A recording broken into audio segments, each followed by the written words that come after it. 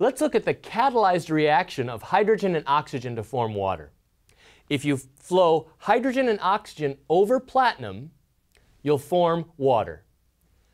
If I start with 1 mole of hydrogen and 2 moles of oxygen and let the reaction go to completion, what's present in the largest number of moles? Hydrogen, oxygen, or water? Think about that for a minute and make a selection.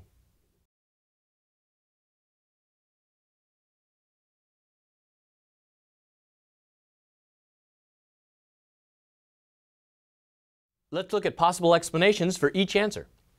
A, the lightest molecule is H2, hydrogen, so it should end up with the greatest number of moles.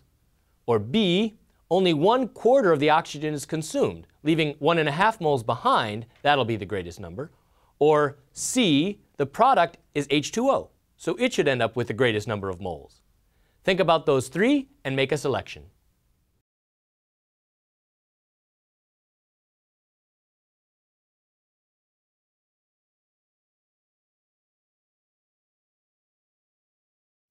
We're talking about the reaction of hydrogen and oxygen to form water.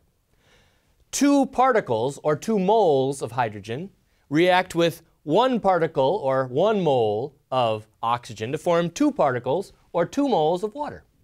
Now, we weren't given the reagents hydrogen and oxygen in that ratio. In fact, you hardly ever are. You don't provide things in the exact chemical ratio.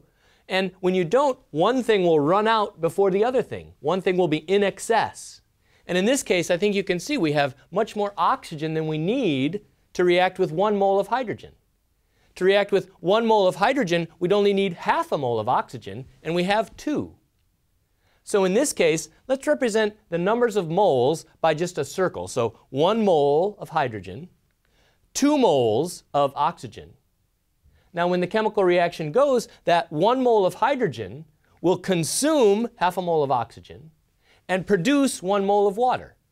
Hydrogen and water will produce in 1-to-1 ratios. They have the same stoichiometric coefficient. So 1 mole of hydrogen, if there's enough oxygen, which there is, will produce 1 mole of water. But there's oxygen left over.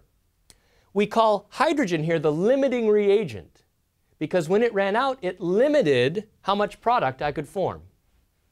So at the end of the reaction, 1.5 moles of oxygen remain, and 1 mole of water remains, and no hydrogen remains.